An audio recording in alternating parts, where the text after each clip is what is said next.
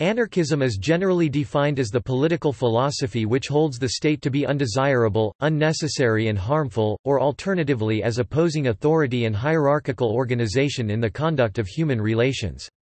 The nature of capitalism is a polarizing issue among anarchists.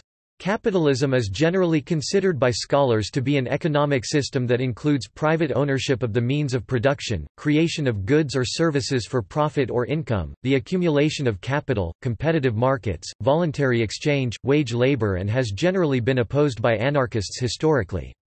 Capitalism is variously defined by sources and there is no general consensus among scholars on the definition nor on how the term should be used as a historical category. The designation is applied to a variety of historical cases, varying in time, geography, politics, and culture. Most anarchist commentators do not consider anarcho-capitalism as a legitimate form of anarchism due to perceived coercive characteristics of capitalism. In particular, they argue that certain capitalist transactions are not voluntary and that maintaining the class structure of a capitalist society requires coercion in violation of anarchist principles. Anarcho-capitalists argue that capitalism is the absence of coercion and therefore fully compatible with the philosophy of anarchism. Furthermore, they claim that an effort to put a stop to what they consider voluntary hierarchy is inconsistent with the philosophical tradition of freedom present in anarchist thought. Anarchist criticisms of capitalism. Private property. There is some debate about the question of private property and economic organization.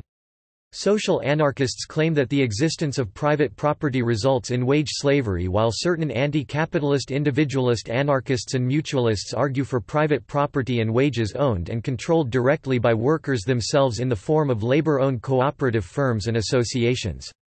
For Proudhon, strong workers' associations would enable the workers to determine jointly by election how the enterprise was to be directed and operated on a day-to-day basis.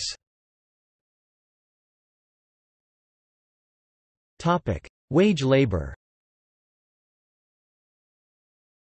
Traditional individualist anarchists, such as Benjamin Tucker, who identified his American individualist anarchism as anarchistic socialism, are opposed to both capitalism and anarchist communism.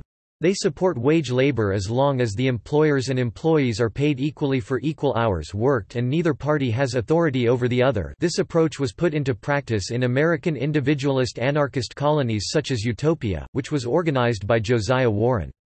By following this principle, no individual profits from the labor of another. Tucker described the wages received in such an employer-employee relationship as the individual laborer's full product. He envisioned that in such a society, every worker would be self-employed and own their own private means of production, free to walk away from employment contracts. Tucker called communist anarchism pseudo-anarchism because it opposes wages and private property, fearing that collectivization would subdue individuals to group mentality and rob workers of the full product of their labor.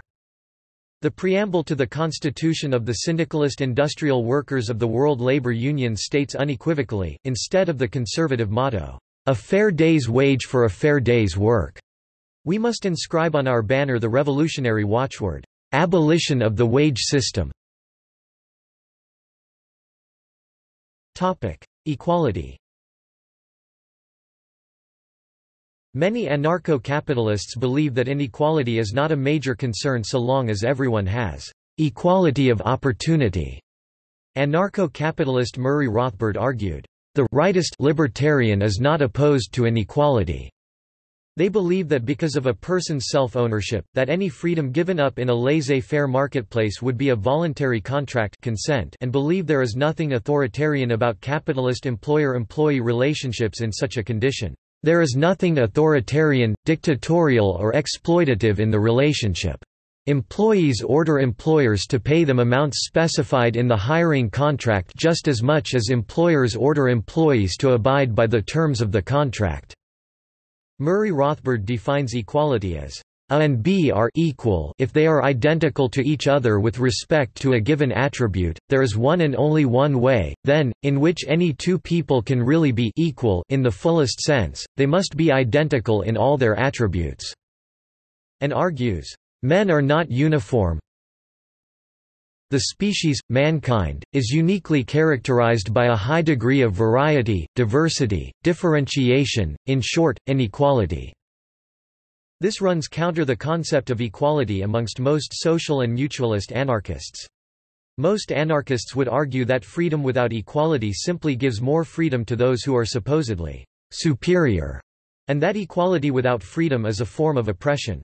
Social anarchist Alexander Berkman argued, "Equality does not mean an equal amount but equal opportunity. Do not make the mistake of identifying equality in liberty with the forced equality of the convict camp.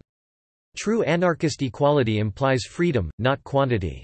It does not mean that everyone must eat, drink, or wear the same things, do the same work, or live in the same manner. Far from it, the very reverse, in fact. Individual needs and tastes differ, as appetites differ. It is equal opportunity to satisfy them that constitutes true equality. Far from leveling, such equality opens the door for the greatest possible variety of activity and development. For human character is diverse, and only the repression of this free diversity results in leveling, in uniformity and sameness. Free opportunity and acting out your individuality means development of natural dissimilarities and variations. Life in freedom, in anarchy will do more than liberate man merely from his present political and economic bondage. That will be only the first step, the preliminary to a truly human existence." Some anarcho-capitalists, who consider themselves part of the individualist anarchist tradition, draw upon the writings of early individualist anarchists such as Benjamin Tucker and Lysander Spooner, who argued that unequal wealth would not equal an unequal society. However, said anarchists believed that equality of condition, equality of access to the means of production and equal opportunity would counteract any potential tyranny in a market society. Spooner and Godwin insist that inequality corrupts freedom. Their anarchism is directed as much against inequality as against tyranny. And W. Heil sympathetic to Spooner's individualist anarchism, they Rothbard and David D. Friedman fail to notice or conveniently overlook its egalitarian implications. Tucker himself argued for a society with the greatest amount of liberty compatible with equality of liberty.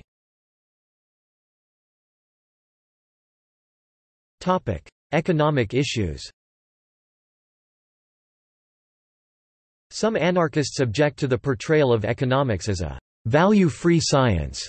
The so-called laws and theories of political economy are in reality no more than statements of the following nature, granting that there are always in a country a considerable number of people who cannot subsist a month, or even a fortnight, without accepting the conditions of work imposed upon them by the state, or offered to them by those whom the state recognizes as owners of land, factories, railways, etc., then the results will be so and so. So far middle-class political economy has been only an enumeration of what happens under the just mentioned conditions, without distinctly stating the conditions themselves. And then, having described the facts which arise in our society under these conditions, they represent to us these facts as rigid, inevitable economic laws. It has also been pointed out that historically the anarchist communist economic theories published by Peter Kropotkin and others have been ignored or intentionally sidelined by historians. Within the realm of anarchist labor issues is the issue of the monetary system. While all anarchists are against the current monetary system, there is disagreement as to whether or not there should be a monetary system. Alexander Berkman was an anarchist against the monetary system. In his book What is Anarchism?, Berkman argues that in an anarchist society money would become unnecessary. Within anarchy, all occupations are viewed as equally beneficial to society. Since the concept of value is different for everyone and cannot be determined, it is argued that it should not be set and one's contribution to society through their occupation entitled them to be a part of it. Within this system, there is a free distribution of goods without the need for money. Money in its current form is a hierarchical system, the exception being when all people are paid equal salaries. However, the argument goes further to question the purpose of money if people are paid equally. Certainly those who agree with this would also note that a monetary system would open a vulnerability for some to acquire more of it and create a class system. Not all anarchists oppose the idea of money.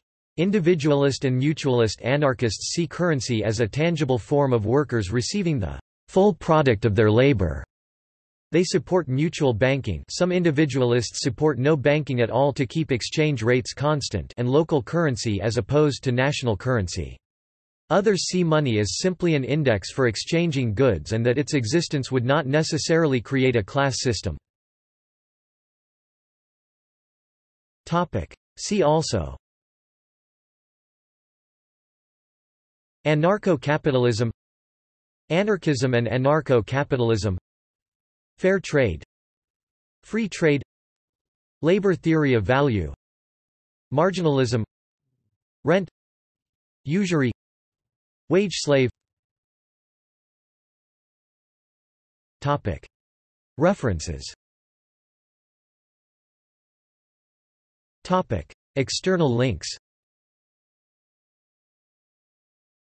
An anarchist FAQ containing arguments against capitalism.